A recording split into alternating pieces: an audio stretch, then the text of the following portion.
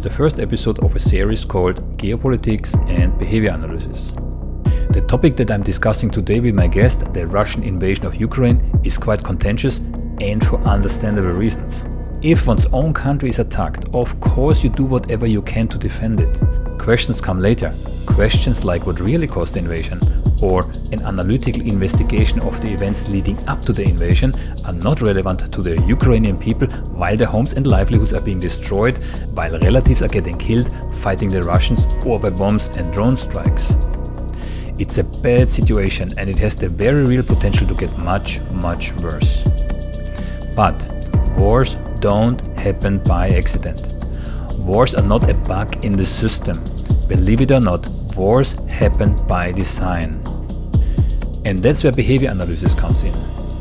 If you want to persuade people without them knowing that you do so, you have to apply manipulative strategies, and these are known to social science. The best way to manipulate people is via their emotions, via their unconscious and instinctive drives. Facts don't change minds, emotions do. And the most effective emotion to manipulate thoughts and feelings is fear. So ask yourself, what does it mean when a leader speaks of Armageddon? Ask yourself which emotion he wants to instill, but what's even more important, ask yourself why? What does he want to achieve? The next thing you have to do if you want to manipulate people is to control the flow of information. From an analytical perspective, there are two strategies that are quite obviously being applied here. The first is that the combined output of the Western media is synchronized. It doesn't matter in which country you live, with rare exceptions, you get exactly the same information. What's even worse is the fact that you get the false impression that the whole world, maybe with the exception of China, Iran and North Korea, are united in the opposition against Putin. In reality, only a small minority of the 193 countries that we have today is us, the Western world. To put this in perspective, BRICS alone, that's Brazil, Russia, India, China and South Africa, account for 41% of the world population. Contrast this with the 16% of the 30 or so NATO countries, so 41% against 16.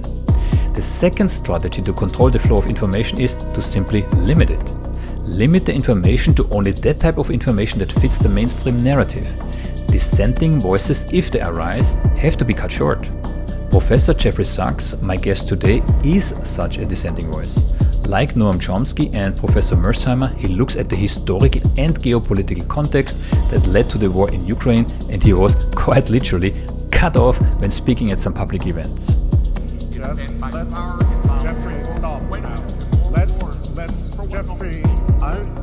Jeffrey, I'm your moderator, and it's enough. Okay, I'm done. Professor Sachs is a renowned economist at the Columbia University and director of the Center for Sustainable Development. He was an economic advisor to both Gorbachev and Yeltsin in the turbulent phase during and after the collapse of the Soviet Empire. As you will see in a moment, he can truthfully claim that he was in the room when it all happened. But it came with a cost. Those who look at geopolitical context the way Jeffrey Sachs, Noam Chomsky and Professor Mersheimer do when it comes to the war in Ukraine are often accused of peddling Putin's arguments. If you think about it, that's a bit like saying a surgeon studying the root causes of cancer is promoting cancer. This line of argumentation is just another way of controlling the flow of information by making it illegitimate. And as I said at the beginning, I know this is a contentious topic and what Professor Sachs says may go against what you believe to be true. I can only hope that you're someone with an open and curious mind. Why else would you be here on my channel? And if you stick around, after the interview I will explain how you can avoid some of the common pitfalls when it comes to manipulation. There we go. Professor Sachs, thank you so much for joining today from Vienna. It's really appreciated. You have a very busy schedule. I have seen some recent interviews with you, so it's really doubly appreciated that you make time today for this little conversation. My pleasure. We're going to be talking about important things. You're absolutely right. We saw in the introduction that you led a really remarkable life, yeah? Not just as a passive observer, but as an active participant, right? Now, and feel free to correct me if I'm wrong. So some of the key points were, of course, that you were economic advisor in Poland. More importantly, I believe you were also an economic advisor in the last year of Gorbachev and in the first 2 years of Yeltsin. And I have directly a little segue for you. I heard a very interesting story from you in regards to you joining a meeting in the Kremlin with Yeltsin, where Yeltsin told you that he just dissolved the Soviet Union. Maybe you want to elaborate on this one. That was an unusual moment. We were indeed in the Kremlin in a huge office room, and President Yeltsin came from the far door, walked across the room to our group, which was about 10 economists invited to help advise the economic team of President Yeltsin. The president sat down, and his first words were, "I can tell you we have just ended the Soviet Union." And then he pointed to the back door. He said, "In that next room, I was meeting with the heads of the military, and they have agreed to the dissolution of the Soviet Union." So those were the first words that we heard. Absolutely unbelievable. How old were you then, if I may ask? That was 1991, December 91. So I was 37 at the time. Yeah. Did you realize at this specific moment in time the significance of what you just witnessed? Yes, I absolutely did. That was my whole life up to that moment, like all of us on the planet, was the Cold War, the Soviet Union, and to be there in the Kremlin and to be hearing from the president of Russia this news, not to be reading it in a newspaper, but to be hearing it the moment it happened. I have to say it was a moment that has stuck with me for this 31 years since. Yeah. Is there any comparable moment in your career? Comparable to that? I've had a few extraordinary moments, and I was very active in the transition in Poland, also the political transition. So there were moments there that were absolutely poignant as well. There have been a few, but the one with President Yeltsin was definitely way up there. I wanted to say I can imagine, but in reality I can't. Okay, good. So you are also a prolific writer. I stopped counting by about 20 books, right? And I picked two out because I find they are really relevant to the current situation. Yeah. The first is To Move the World, JFK's Request for Peace. It's so much related to what's happening today. Cuba crisis, keyword Cuba crisis, which I know that you studied in depth. And the second one that I picked out is A New Foreign Policy Beyond American Exceptionalism, right? Also very much related to what's going on today, because the tendency of the general tendency today is to take events out of context, as if Putin just woke up one early morning and said, today I'm going to invade Ukraine, right? So these were the two books. Then there was, of course, The Age of Globalization, also absolutely worth a read. But again, I think the first two are very related to the current situation. So if you briefly comment on the point you make about what we're told is exactly right. Almost every day, maybe every day, we're told in the mainstream press that the war in Ukraine is an unprovoked war that started on February 24th, 2022. This neglects the fact that the war actually has been going on since 2014, though not with this intensity, and it absolutely aims to separate us from any historical context. The word unprovoked is, of course, a tendentious word. It's a word with a narrative purpose. It's false. Of course, there are reasons for this war. There are antecedents. There were warnings, none of which were heeded by the United States. But in any event, this is not a war that came out of the blue just because suddenly that day President Putin wanted to recreate the Russian Empire, which is more or less how we're told. But rather, this is part of politics and geopolitics. And the two books that you mentioned, To Move the World, JFK's Quest for Peace, and A New Foreign Policy, Both of them are my attempt to explain what it means to cooperate versus enter war. Cooperation is the better outcome. It requires skills. It requires an understanding of the context. It requires damn good luck, I have to say, because in 1962 with the Cuban Missile Crisis, President Kennedy's advisors, almost everyone, said we need to go to war. We need to attack Cuba to take out the Soviet missile bases that are being established there. It would have ended the world, most likely. Everything that the CIA believed about those missiles was wrong. Everything the CIA claimed to know about how many Soviet troops and so forth was wrong. And in the end, Kennedy intuited his way to a peaceful outcome based on compromise and diplomacy, by the way. And that was critical. And I wrote about the aftermath of the Cuban Missile Crisis in my book because in 1963, after the world was spared by the actions of Kennedy and Khrushchev, both the leaders realized we were just absolutely gambling with Armageddon, which is the term that a great historian used for a wonderful book about the Cuban Missile Crisis written a couple of years ago, Martin Sherwin, who has since passed away. But they realized that this was an impossible way to live in this world.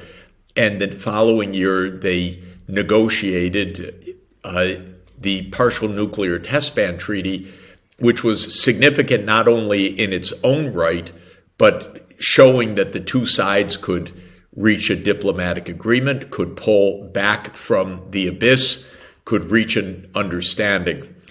Alas, the way that things go in this world, Kennedy was assassinated soon afterwards, and quite possibly because of his peace overtures and his intention to pull out of Vietnam. There are many theories, as one knows, about Kennedy's assassination, but it could well have come from parts of the U.S. government or rogue parts of the government that objected to his peace initiatives.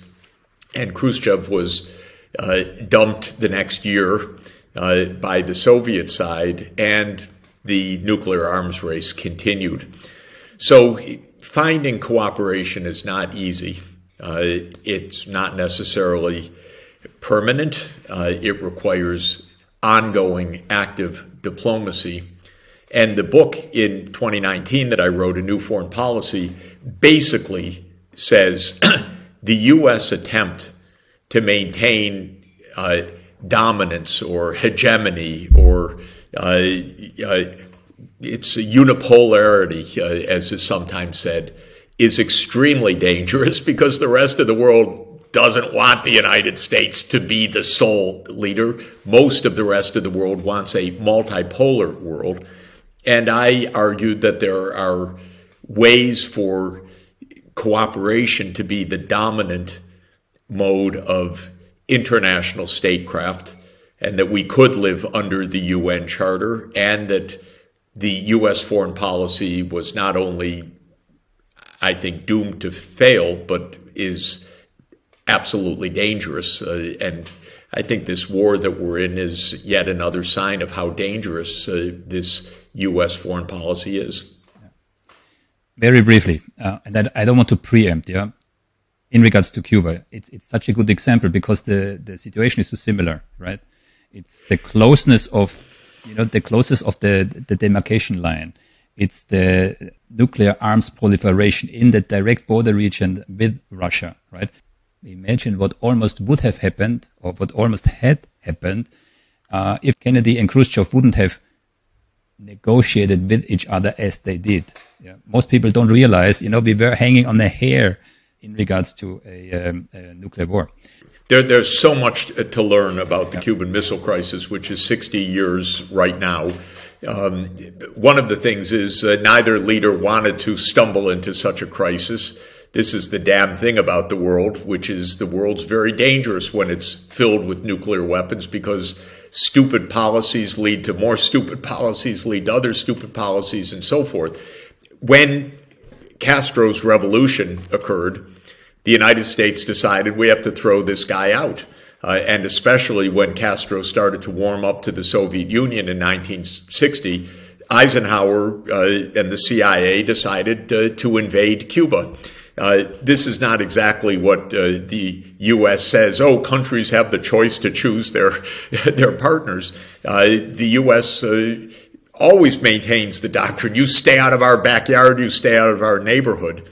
And one terrible set of events after another led to the invasion, the Bay of Pigs invasion by the U.S. In the spring of 1961. It was a massive failure. It stoked another round of arms race. And Khrushchev said, look, the U.S. has put missiles into Turkey right on our border. It's invaded Cuba. We need to teach them a lesson. We'll put missiles into Cuba. And when he told this to the Soviet Foreign Minister Gromyko, Gromyko said, well, that'll be war. Khrushchev said, no, this isn't about war. This is just to teach a lesson to the Americans about their own medicine. Of course, it almost led to the end of the world. And so what leaders do, they don't calibrate. They don't think properly. It's so dangerous when each side provokes. But just to come to the many analogies, you know, the United States has said since 1823, stay out of our, quote, backyard. They didn't use that word in the Monroe Doctrine. And that meant all of the Americas, which the United States said to Europe, don't meddle in our region. So the U.S. hasn't exactly taken the line that each country has its own choice. Now, I think it's, you know, the U.S. has done some terrible things in the Americas over the years. But the fact of the matter is that the U.S. leaders felt in 1962 that, you know, when the Soviet Union put in military bases and offensive nuclear weapons, that this was, of course, an absolute threat to U.S. security that was so significant that it would risk global Armageddon over it. But when Russia said repeatedly, don't move NATO up to our border, and in fact, following promises made by the United States and Germany in 1990. And we come there.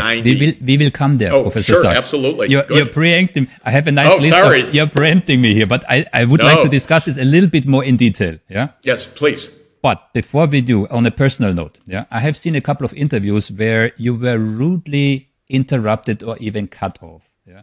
The most recent one was, I think, 2 weeks ago at the Athens Democracy Forum, right? Where the moderator, I think it was from the Washington Post, literally said, Jeffrey, stop. I am the moderator. It's enough. I mean, can you imagine? I mean, yeah. Then on Bloomberg TV, same thing, right? In a pretty rude way, people who run out of arguments, right? That's my interpretation of here. Run out of arguments, find no other way than to rudely cut you off. So my question is how, because on those interviews, I see you being quite calm. So how internally, how are you dealing with it? I mean, that must be a difficult situation. You're on a public stage, on television, sometimes in front of an audience, and you're cut down like that. So how do you deal with this? Well, let me say on the Athens one, it's a little bit true. I speak a lot, so and I talk too much. I'm not talking about the content. I'm talking about the time. So I think the moderator there from the New York Times was basically saying give others a chance, but he cut me off at a crucial moment when I was making an important point that I wanted to make. But in any event, I put that one aside. The other one was pretty humorous in a way and pretty frustrating because I was invited to a show that I've been on a number of times. I had the audacity to say that I thought the United States had been the country that took out the Nord Stream pipeline, something I believe to this moment. Maybe the UK did it together with the US, but definitely this was a US job together with some allied countries. This wasn't Russia, and it's pretty obvious, actually, for a lot of reasons that that's the case. But when I said it, that violated absolutely the party line in the United States. And I know that these interviewers, they have earpieces that where the producers say, get this guy to stop, that's outrageous, we can't have this. So I just watched the faces of my interviewers, and they stopped me cold. Usually I'm on for, half an hour on the show. It was about 5 minutes. And then one of them just went on an attack for 5 minutes. They didn't cut me off the Zoom so I could watch the show, but I couldn't participate. And he just went after me personally for 5 minutes. This is an ignoramus. He knows nothing. Why do we have an economist talking about this, despite the fact that I've been in global diplomacy for decades, actually, and involved with these countries? So it's disheartening when we're talking about such important issues that we can't have an open discussion about them. And there's a lot of lying that's going on. Governments lie. Even Churchill said the truth is so precious that it has to be surrounded by a bodyguard of lies. In wartime, governments lie. Okay, we can understand that. It's a game they're playing. They're using these lies for strategic purposes. But the media used to, as I understood it, take a critical view to this and say, okay, the government said this, but now we're going to look a little more deeply at that. That's what a media in a democracy really should be doing. Not just saying that some unnamed U.S. official said it was Russia that did it, that kind of thing. There should be an open skepticism, because we're a democracy. Governments lie, so the public needs to have an understanding what's true, what isn't true. And we are engaged in so many lies right now. I think the Nord Stream is an example, by the way, a big consequence for Europe, because somebody blew up critical infrastructure, deprived Europe of its a crucial energy source. And then when the Swedes investigated, by the way, they say, for national security reasons, we can't even share our findings with Denmark and Germany. Huh? Yeah. What could that mean? That's pretty weird. So this is an example. Another one is the shelling of the... Before we move on from Nord Stream, because that's a topic which is highly, highly interesting for one particular reason, because we don't hear anything anymore. Yeah, it's just gone. Yeah. So I took the liberty. I took a couple of statements from US officials. Yeah. Let's start with Joe Biden. Yeah. I'm reading from my script here. Yeah? He said, if Russia invades Ukraine, there will no longer be a Nord Stream 2. We will bring an end to it. And the reporter was so puzzled. She said, huh? How is that possible? I mean, it's a project between Germany and Russia. And he said, I promise you, we will be able to do that. That was Joe Biden. Then we have U.S. Secretary of State Blinken. Yeah. Nord Stream sabotage is also a tremendous opportunity to once and for all remove the dependency on Russian energy. When we later will be discussing NATO, I will come to the very famous, infamous statement from the first Secretary General of the NATO. I keep it for later. Yeah. Then Victoria Nuland, Assistant Secretary of State. Yeah. Also infamous for her F the EU statement, right? If Russia invades Ukraine, one way or another, Nord Stream will not move forward. I have another one. Senator Ron Johnson, he gets even a step further, because it almost appears that he's calling for the sabotage when he says, we are taking action that will prevent it from ever becoming operational. Let's not forget the former Polish foreign minister, Radek Sikorski, which said literally on a tweet, thank you USA, with a big picture of Nord Stream. I have a last one It's Sarah Wagenknecht. She is a German parliamentarian, and she actually requested from the German government information, right? I have the original document here. The reply from the German government was the requested information can't be provided due to the third-party rule, whatever it is, for international cooperation of intelligence services.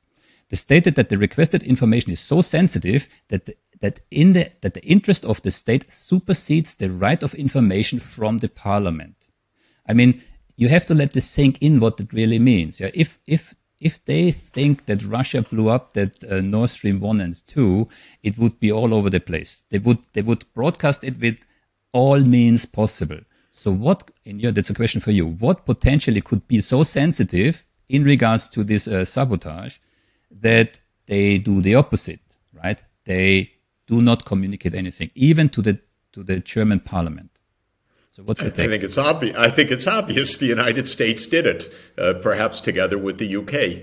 But this is obvious. We have the motive, the means, the opportunity, the statements, and the behavior of the governments in Europe. It's obvious. If there's something different, someone should say it and explain it. We apparently have, it's, not verified, but we also apparently have tweets that were collected also by Russian intelligence and so forth, showing that the UK was involved, or not tweets. I think it's an iPhone message, apparently reportedly from Liz Truss. This is very, very clear. If the president says we have our means, and I've been, living and watching this for decades, the United States destroys infrastructure of other countries. That's not an unusual thing to do. It's just that we're trying to be democracies. We're trying to understand. We're trying to save ourselves from Armageddon. We're trying to understand what's really happening. And it's not acceptable, in my view, that governments just lie or shut their mouths about this without explaining the realities of what's going on. And what does it mean? Now, let's just be more prudent. Yeah? What would it mean if one or multiple NATO countries attack the critical infrastructure? Because let's not be fooled about this. This is critical infrastructure, or was critical infrastructure, not only for Germany, but for Europe. If one or multiple NATO countries attack another NATO country, what does that mean? Well, what it means is that we are in a terrible war right now, very dangerous, between the United States and Russia. The U.S. is using whatever means, not all so far, but we're on a path of escalation to nuclear war. It means that something as shocking as blowing up international infrastructure is part of it, but even more shocking than blaming it on the Russians. Now, that is absolutely dangerous, to do something so provocative and then blame it on the Russians. But that's par for the course. One of the things I was about to mention is the extremely dangerous shelling of the Zaporizhia nuclear power plant. Now, the Russians seized that power plant early in the war, and the Ukrainians have been trying to recapture it. And part of recapturing it has been shelling the power plant, which is a no-no. Do not shell a nuclear power plant, thank you. But our media say each side accuses the other of shelling the nuclear power plant. One side controls it, the other side is trying to retake it. Who's actually doing the shelling? The one that controls it? No, the one that's trying to retake it. But our media are just fed nonsense by government. If we had the gumption to say, Ukraine is shelling the nuclear power plant, stop it. You're our ally, but that is dangerous. Stop that dangerous behavior. The world would be a lot safer. Recently, we have the shock that Russia has discontinued the grain export agreement out of the Black Sea ports. But there was an attack by the UK intelligence combined with Ukraine on the Sevastopol Russian fleet. Do our media discuss that attack? No, they just have the voices, how evil that Russia does what it's doing to stop the agreement. We cannot get out of this mess if all we're doing is attacking the other without understanding of what we are doing. You know, I often talk about Jesus's foreign policy advice, which is, why do you point to the mote in the other eye when you have a beam in your own eye, from the Gospels? And the point is, if all we're doing is attacking Russia, even falsely, when we know that it's not Russia doing it, then what do people expect to happen other than the worst kinds of outcomes? We need truth to get out of this crisis. To be a bit more specific, so I think I heard you talking about the evidence of America's involvement in regards to the sabotage of Nord Stream 1 and 2. Could you elaborate? Yes. Well, I think the evidence is only circumstantial because they don't parade it in public.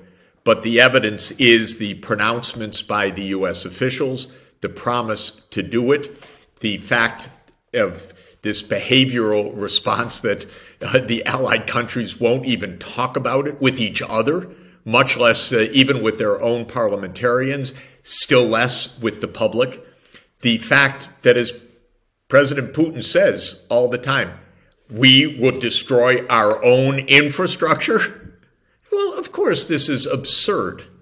But in this game, the U.S. often puts out absurd claims, but repeats them often enough that the absurd is the story that sticks. People know, well, it's not probably right, but it's the story that dominates. Because our mainstream media are filled every day with senior U.S. officials say, no names, no attribution, but that's how the reporting goes. And it's not really reporting, it's stenography. It's just repeating, not reporting. It's not even trying to think. So I think it's hard to avoid a discussion about the media, but I would like to circumvent it for today because we could fill a whole conversation with that. Maybe it's enough. Maybe it's suffice to state Western media is privately owned by billionaires who, by the very nature of their positions, have certain interests and will defend certain interests. Yeah, no matter how free we all believe our media is. Yeah, there is manipulation. I'm interested in that. I'm a behavior analyst by training, in addition to my occupation in IT environment, right? Where I want to go with this is there's other hardware on the ground or under a lot of water. Yeah, transatlantic internet cables from the US. So I'm just wondering, right? So if I would be Putin and I would assuming some other country has just, damaged my critical infrastructure, because also for Russia, the Nord Stream 1 and 2 are critical. There is lots of other stuff down there that is hard, if at all, to protect. So you said it before, there is a high potential of escalating this step by step by step. And people don't realize how dependent we all are on these parts of critical infrastructure. It's not only energy, right? Data information is the lifeblood of the new economy. If this is interrupted even slightly, right? I can tell you about data traffic. Yeah, a light beam goes seven times a second throughout the world, so that you and me can converse now. Yeah, through thousands, hundreds of thousands of routers, switches, firewalls. Yeah, a little tiny disruption in this whole chain. Not even the bakers can bake bread in the morning anymore. Well, we can even refer to the recent threats that Russia made that because of, they didn't mention Starlink, but Elon Musk's low Earth satellites that are feeding information on the battlefield for Ukraine, that if this hinders Russia's security, Russia could take them out in space. If we have wars that destroy satellites, again, it's just another example of how things can completely spin out of control. And I think it's, if we could go back to the Cuban Missile Crisis, many people will know it, but some won't know it, that even after Kennedy and Khrushchev reached their agreement, there was a submarine, a disabled Soviet submarine on the bottom of the Caribbean that was part of the Cuba mission. It was out of communication. It didn't know that an agreement had been reached. And when it started to surface, because it was disabled, some jackass in the U.S. military dropped live hand grenades on it rather than depth charges. And so the captain of the submarine thought that they were under live attack and ordered the firing of the nuclear-tipped torpedo, which under U.S. military doctrine would have triggered a full nuclear retaliation by the United States, probably ending the world. And at the last moment, the order of the captain was countermanded by a Communist Party official who happened to be on the submarine and had authority over the captain, and that's what saved the world in the end. And that was after the political leaders reached agreement. So we have commanders in the battlefield with nuclear weapons. We have so many dangers, so many things that can go wrong. And we think somehow this is under control to have a full proxy war between the U.S. and Russia, each with more than 1,600 deployed nuclear weapons. I don't think so. I fully agree. Professor Sachs, if we now switch over and have a look at why Ukraine is so important for both for the US, but also for Russia, right? Let's not go into who invaded Russia already a couple of times through Ukraine, right? Let's have a look at what Brzezinski already wrote in 1997, in his The Grand Chessboard. We can also have a look at what William Burns, the CIA director, wrote in his memoirs, which is about 2 years old, where he explicitly wrote that William Burns, by the way, was a US ambassador for many years in Moscow, right? He wrote that Ukraine is the reddest of red lines for Putin and his whole inner circle, right? And this goes already back because he advised successive US governments on this perspective already for I don't know how many years. So this is not something new. So what's your take on why is Ukraine so important for both the US and for Russia? Well, it's vital for Russia because it's on the border, and that's period. The same way that the U.S. would not much cotton a China-Mexico military alliance, which is probably the closest analogy one could have. Why is it crucial for the United States? It's not. It's part of a U.S. game, but it's not crucial. What Brzezinski said is it's a geographical pivot. He said, he who controls Ukraine will control Eurasia. The idea was that if Ukraine is firmly in the NATO camp, then Russia is at best a regional power, but not even that. It can no longer project power in the Eastern Mediterranean. It loses its hold on the Black Sea. It's basically bottled up in Asia. And Brzezinski said, so this is part of the grand chessboard. And he said, the U.S. has a good shot at this, but what it should do is avoid driving Russia and China together, but that's so unlikely. But that's exactly what U.S. policy has actually done.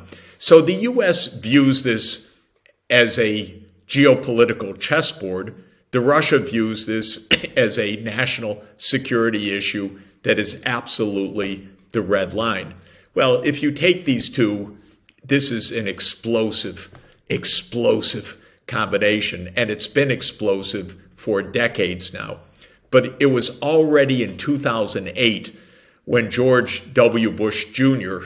incredibly irresponsibly pushed NATO to say that Ukraine would become a member at the Bucharest summit. And the next day, it happened that the following day was the NATO-Russia meeting that year. And Putin told Bush, if you do this, we take Crimea. The Russian fleet has been in Crimea since 1783. Thank you very much. And so what the U.S. was proposing was incredibly provocative. It was, like we started, tantamount to saying, okay, we're going to make military bases in Cuba, tantamount to the Soviet Union saying that. The analogy is not perfect, but in any event, for Russia, the red line was absolutely clear. Things went to a simmer in 2010, 2011, 2012, because there was a pro-Russian president of Ukraine, Yanukovych, who said wisely, Ukraine will be neutral. Now, neutrality keeps Ukraine from being the battleground between two nuclear superpowers. That's the smart position. But then Yanukovych was overthrown at the end of 2013 and early 2014 by a kind of insurrection in which the U.S. played its role. We don't know there. Professor, okay, fine. I have it on my list. I don't want to be on the same list of people who interrupt you. I hate to do that. Not at all. It's on my list. Yeah. So in regards to Ukraine, right? So when it was proposed in 2008 on the NATO summit in Bucharest, yeah, Angela Merkel from Germany and France, they were actually smart enough to realize that this proposal is a danger also for Europe, right? So there was at least partly European opposition to that proposal. Nevertheless, they proceeded, right? So coming back to the overall statement, what I mentioned at the very beginning from Lord Ismay, which was the first NATO Secretary General, right? So this kind of, infamous statement, keep the Soviet Union out, the Americans in and the Germans down, right? If you verify this statement on the internet, you get a lot of Lord Ismay restated. So throughout the last 60, 70 years, many politicians in various positions have used that statement. Yeah, one that stuck out to me, and he's not a politician, but he was very influential, is the former Stratford chairman George Friedman, not to confuse with Milton Friedman, of course, right?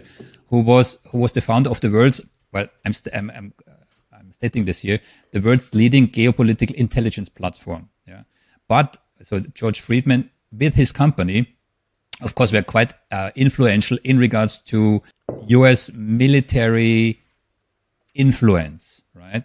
And he said in a speech at the Chicago Council on Global Affairs, he stated that it's the primordial interest for the U.S. to stop a coalition between Germany and Russia because the combination of German know-how with Russian resources, of course, would be a very potent combination in terms of economic rising of Europe or even Eurasia, right?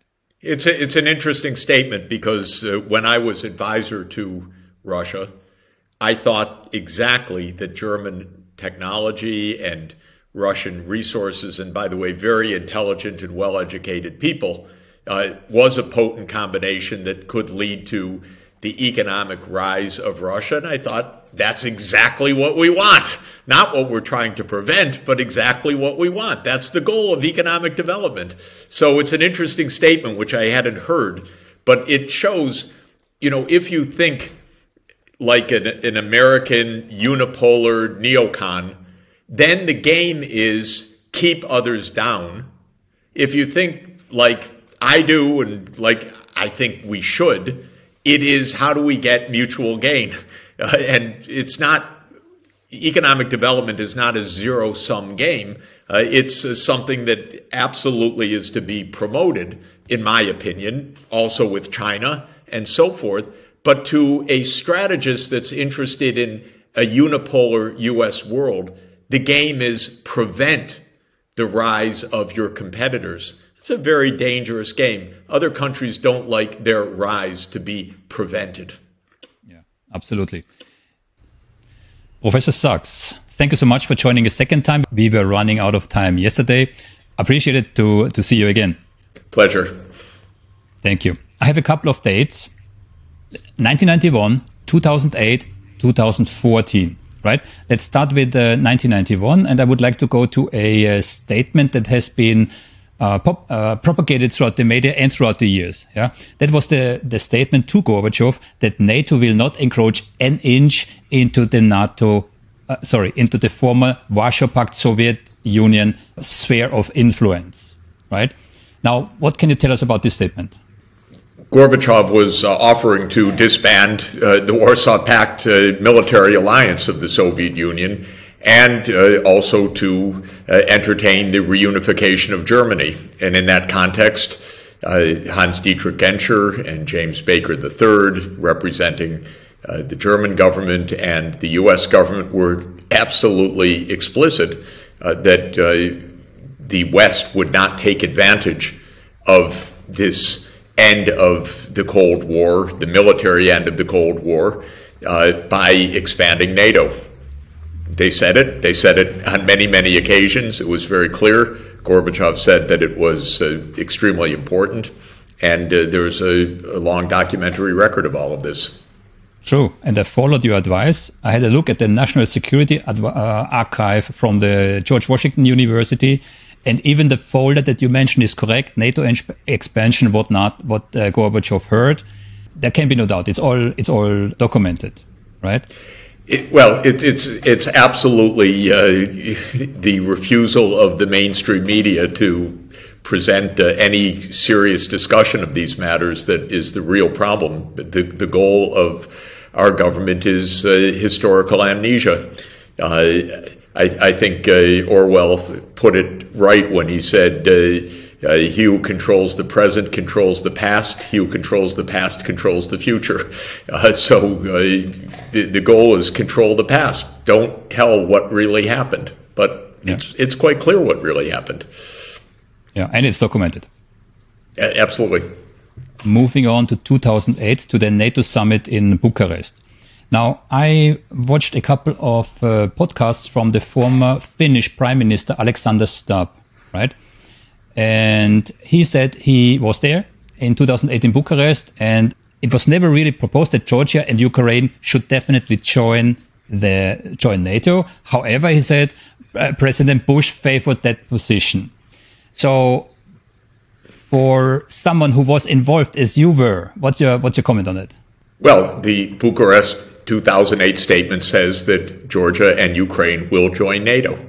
Period.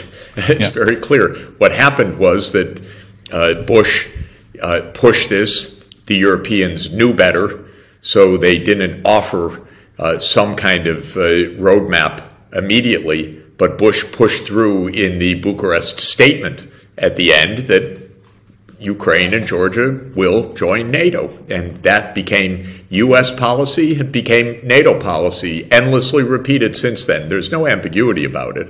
What is ironic and interesting is that European leaders knew very well then that this was absolutely provocative. But they don't speak in public. They're afraid of the United States. And so, unfortunately, the European public doesn't even hear from its own leaders the real situation about things like this. Yeah. And what was Putin's response then and since then on that fact? The day after this declaration was the scheduled NATO-Russia meeting. So actually, Putin was in Bucharest the next day, and he said to Bush, if you push NATO expansion to Ukraine, we take back Crimea. It was very clear.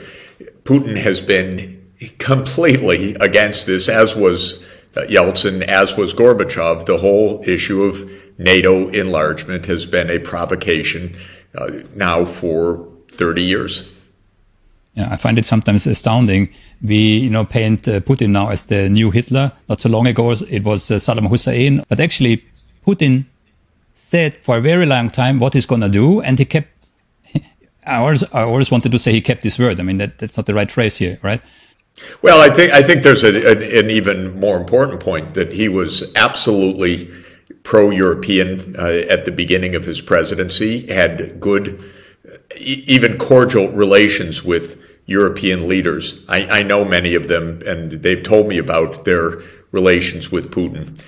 So the idea that somehow yes, we're facing this irreconcilable foe. It neglects the whole way that the Cold War was rebuilt. And many people warned the United States that the path that the U.S. was on was going to recreate the Cold War. The most stark warning of this was George Kennan, our greatest historian, statesman of U.S.-Russian relations, the post-World War II architect of the containment policy, though it became a military strategy, which Kennan did not want. He wanted a cultural and political strategy. But in any event, Kennan said in 1997, this NATO enlargement is the beginning of the new Cold War with Russia. Yeah.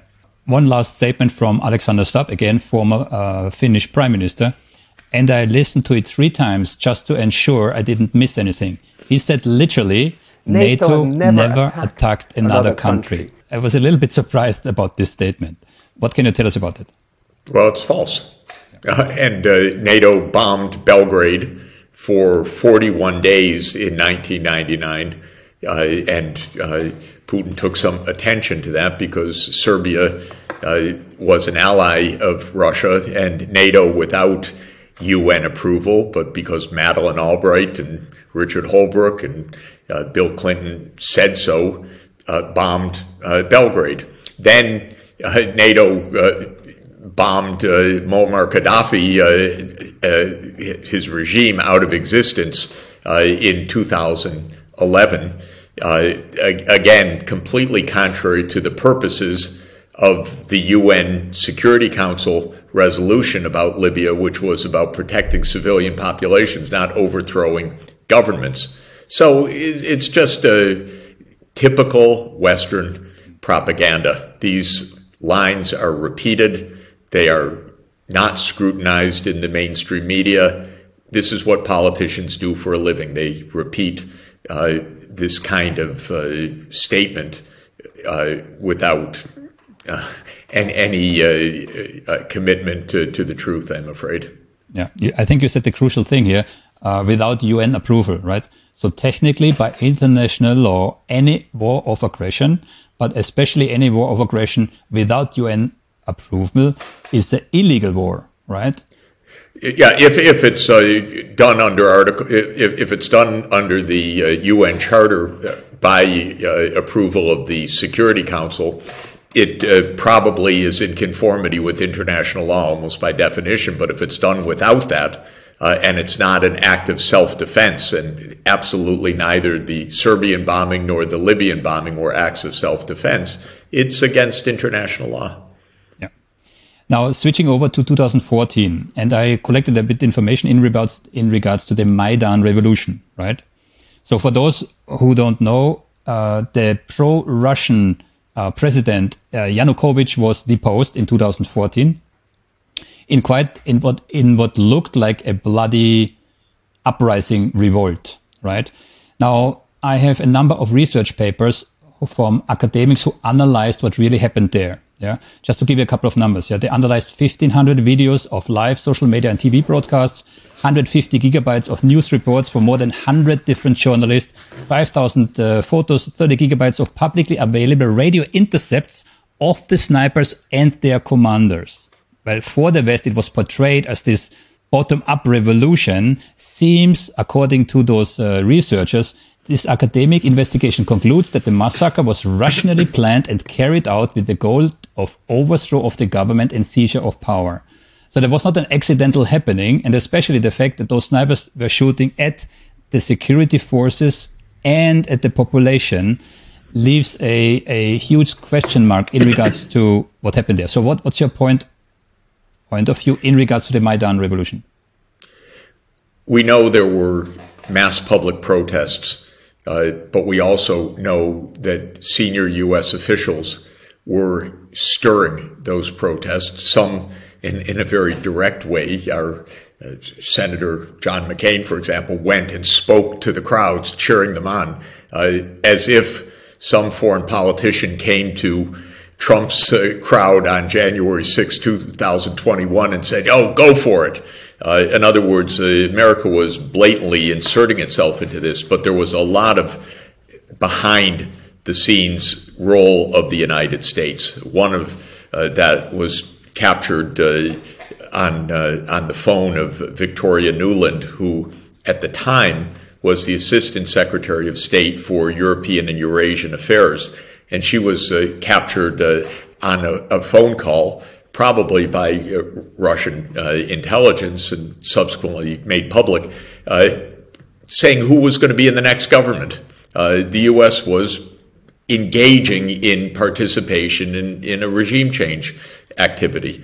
This is not to deny their public protest, but it's to say that the U.S. played a hidden hand in a lot of this. I know that firsthand that it did, because I saw some NGOs, what they were doing, U.S. NGOs stirring the Maidan, supporting the insurrection, and so on.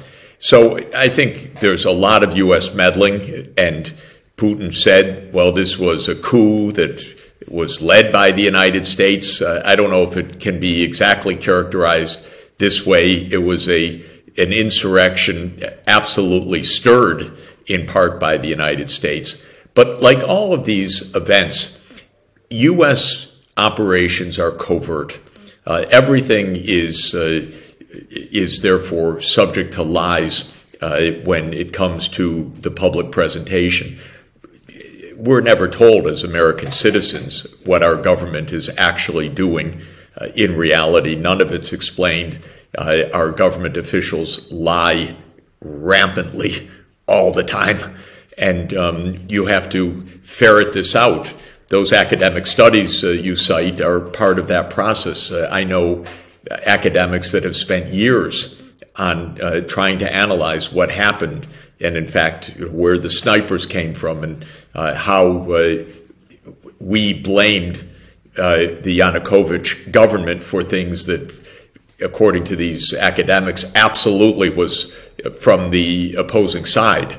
So we should understand, and I think many people outside the United States, I would say, unfortunately, most people in the United States do not understand what the CIA does, how it operates, its covert actions, and not just the CIA, but many agencies of the U.S. government. They do things secretly to steer the politics of other countries. And as soon as Yanukovych was chased out, we recognized a new regime, an insurrectionist regime, not saying, no, that's not the Constitution. There was an agreement, President Yanukovych is president, and there should be new elections down the road. No, the United States immediately recognized the government that it wanted. So even on the surface, the behavior is absolutely inappropriate. American officials, I think rightly, go wild when foreign governments try to intervene in the U.S., but the U.S. does it absolutely routinely in other places. And that double standard is not satisfactory because it puts us in great danger. Yeah, in the long term. And it's also, at least since 2014, that the U.S. finances and trains Ukraine armed forces, right? I have seen different numbers, somewhere in the range of between $40 billion and $60 billion. That's probably too high a number. It's probably in the billions, not the tens of billions, before 2022. Now it's, of course, in the tens of billions. Yeah. Okay. Now, you being an economist, I would like to spend the time that we have still also to discuss a little bit economic. Yeah. So the first question would be, of course, the absolute mayhem that happened in Russia after, let's say, 1991, when Yeltsin dissolved the Soviet Union. This, how shall I describe this best? This free-for-all capitalism, which invaded Russia basically overnight, and the consequences from that time. How do you think can this absolute pillage of the Russian economy be related to what's happening today? Well, first of all, I think it's better to say that the Soviet system collapsed in the 1980s, and it was based on top-down very brutal power. It was a command economy, so-called, and Gorbachev was an extremely decent man and a real reformer, and he didn't want the commands.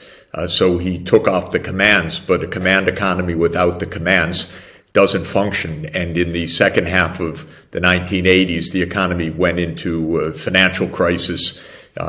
Oil prices were very low internationally, and that was the one source of foreign exchange.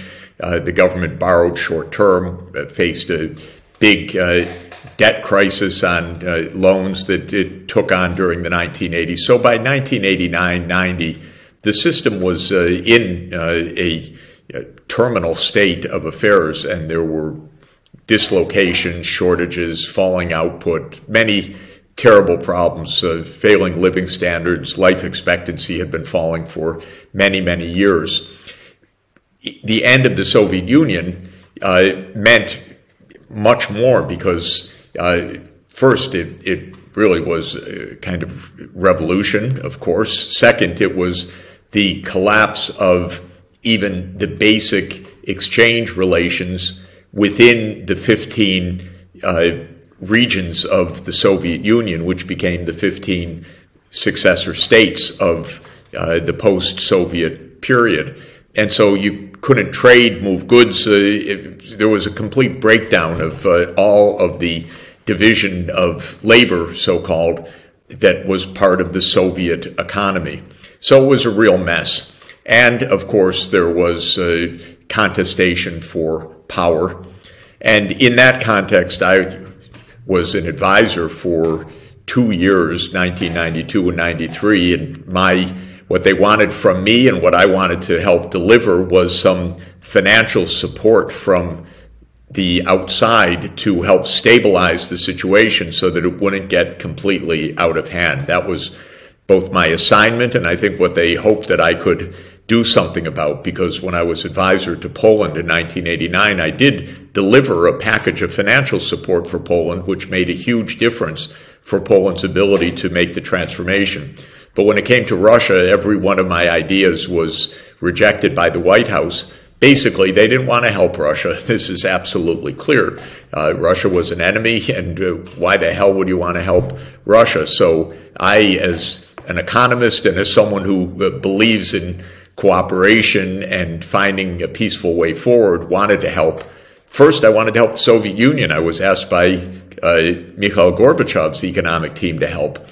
Of course, the U.S. was completely uninterested in that. Then, after the dissolution of the Soviet Union, I thought, well, maybe there'll be an opening now. Clearly, there's no more Cold War. But the U.S. leaders of the time were really stupid and nasty. And that's the beginning of our hardcore neocon era. We had it a long time beforehand because the U.S. has been engaged in regime change and overthrows and militarization for a very long time. But from 1992 onward, we've had a neoconservative foreign policy which is aimed at American full spectrum dominance, they call it, power that is unchallenged in all parts of the world. It's a figment of their imagination. It's a dangerous mirage, but it's actually the aim. And in the context of Russia in the early 1990s, they had no intention of doing anything to try to help the situation. Professor Sachs, I have one last topic, if I may. Sure. And this is in regards to BRICS. BRICS is in the news lately because apparently Saudi Arabia is flirting with the thought of joining together with some other countries: Brazil, Russia, India, China, South Africa. 41.5% of the world population. It's quite a big chunk. 24% of the global GDP, 16% of global trade, right? Now, this is especially interesting right now because there is this, I don't want to say global trend, but there is a trend in certain countries to de-dollarize, yeah, to find another solution of the US dollar, especially the petrodollar, as the world reserve currency, right? So for you as economist, what's your view here? Can this be successful? If so, how long would it take? What would be the impact for the US and for the global economy? I know I'm asking you compound questions now, but please go ahead. Basically, the role of the U.S. dollar is one part of U.S. Global power. The dollar is used for settling transactions. It's used for borrowing and lending. It's used for the denomination of transactions. It's the key global reserve currency. So a significant proportion, 50 or 60% of international trade are settled in dollars, and that means really settled through the banking system that uses dollars. The U.S. has militarized or politicized this system, especially in the last 10 years. It's done it in a number of countries, basically by using its power to deny adversary regimes of their access to this dollar-based system. Examples of that are Iran and Venezuela. But in 2022, after the Russian invasion, on February 24th, the U.S. and its allies basically blocked Russia from most of the use of the dollar-based banking system, and the United States government led the seizure of Russia's foreign exchange reserves. Really incredible, just freezing the bank balances that are Russia's bank balances. And the numbers vary, but something on the order of $300 billion of the government's foreign exchange reserves seized. Well, it doesn't take a PhD in economics to know if you don't see eye to eye with the U.S. government, don't leave your reserves in dollars. And by the way, this followed the seizure of Afghanistan's $8 billion of foreign exchange reserves as well. So basically, the U.S. has turned the dollar into a geopolitical instrument. But there are other ways to transact. You can use other currencies, and you can use third parties, and you can barter in certain ways, and so on. And to my mind, what the U.S. is doing is undermining the role of the dollar, which has given the U.S. certain financial advantages. And I think in 10 years, even before then, Russia, India, the BRICS, as you say, other countries will move to other kinds of payments. This will be accelerated also by using currencies like the digital renminbi, which is already on the way. And much of this is actually in a pretty advanced state of transformation. Russia, China, India, Saudi Arabia are already using non-dollar transactions for a lot of their international trade right now, and the trend will surely continue. The United States cannot continue to make these kinds of unilateral interventions, which I think are pretty outrageous, actually, I have to say. I'm not a fan of them at all. But it can't do it and expect that the role of the dollar remains as preeminent as it has been in the past. It won't be the case. Yeah. Coincidence or not, the last two heads of state who tried to sell oil against something else than the dollar, both dead. Libya's Muammar Gaddafi and Saddam Hussein are both dead. Yeah. Yeah, I think the U.S. was after them for many reasons, but what I do think is that there will be alternative ways to make settlements. Yeah, agree. Professor, thank you very much. I have one last thing. Yes. Noam Chomsky and Professor Mearsheimer, I hope I pronounce his name correctly. Yeah. So how does your view differentiate from Noam Chomsky's or Professor Mearsheimer's view? I see a lot of overlap, right? Yeah, when it comes to understanding what's happening in Ukraine right now, there's a tremendous amount of overlap. In fact, Professor Mearsheimer was one of the leading voices early on saying this NATO enlargement is a provocation. And we need to understand provocations and not make such provocations. And so in this sense, Professor Chomsky, Professor Mersheimer, and myself are really on the same wavelength on this issue. Okay. Any other names? Any other academics on that level? Well, there are others, but the three of us have, the Ukrainians have not liked what we've been saying. We're trying to point out some historical context to this. And by the way, I would just add, it's very sad for me. Many in Ukraine, in the government and elsewhere, think that somehow I'm taking President Putin's line. It's absolutely not the point. The point I'm making is that the United States maneuvered, and sadly the Ukrainian government accepted getting in the middle of a proxy war. And if I were in Ukraine's position, and what I tried to warn them and told them, don't fall into this trap of being the battleground between Russia and the United States. You'll end up like Afghanistan in Europe. And by Afghanistan, I mean the United States was there blowing up the place for decades, and then one day it left, and the place has been completely ravaged and turned to rubble and every kind of damage. And that's after the U.S. engagement from actually 1979 onward. It's not just from 2001 when we had an open invasion. It's typical for the U.S. that the CIA went into Afghanistan in 1979 to give funding to jihadists that later on would become Al-Qaeda and the Taliban. This is no joke, with the idea of trying to precipitate a Soviet invasion of Afghanistan. So the kind of recklessness of these games by the U.S. Leaves countries in ruins, and Afghanistan is a victim, and sad to say, Ukraine is a victim too, unless we move to negotiations. It's always the people who suffer. No matter in Afghanistan, any other proxy war, it's the people who suffer on a massive scale.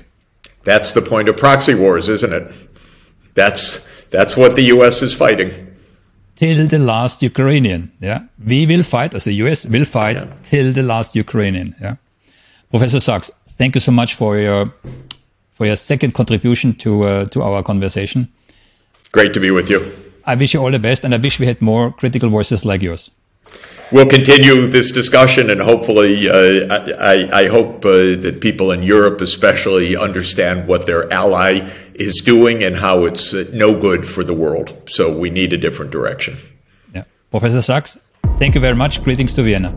Thank you. Bye-bye. Goodbye. Are you still here? Good for you. So, how can we make sense of a world balancing on the edge of a nuclear Armageddon in the 21st century? It's really hard to wrap your mind around the situation we're in. How did we get here? Whom can we believe? Can we separate history from what is happening today? Can we separate the context from the event? I think there's only one way for you to find out, and that's to educate yourself. Don't believe me, don't believe anyone, verify for yourself. One of the advantages of the digital age is that good information is out there, you just have to find it. Educate yourself till you have enough knowledge. I mean true knowledge, not opinions, right? To see through all the fake mirrors and smoke screens that are being put up to manipulate your thoughts and feelings, because that's exactly what's happening. Any student of social science knows how easy humans can be manipulated. A good example is the Maidan discussion in the interview. Why else would companies spend billions on PR? Our knowledge about the inner workings of our minds has increased in tandem with some new technological innovations that were considered impossible only a decade ago. But so does the potential of the exploitation. Remember the Cambridge Analytica data scandal?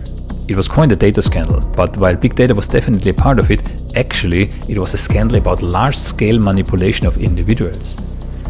They did this by exploiting amazingly accurate psychological profiles that were created by tech companies based on user behavior on social networks.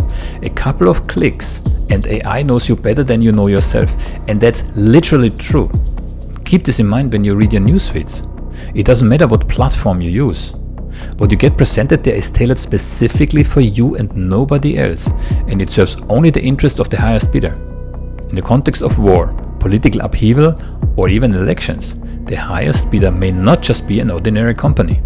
Remember, and it sounds almost like a cliche these days, if the product is free, you are the product.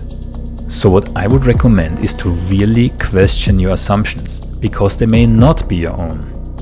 I know that's not easy. It takes effort, practice, and a level of commitment that many people will not be able to invest.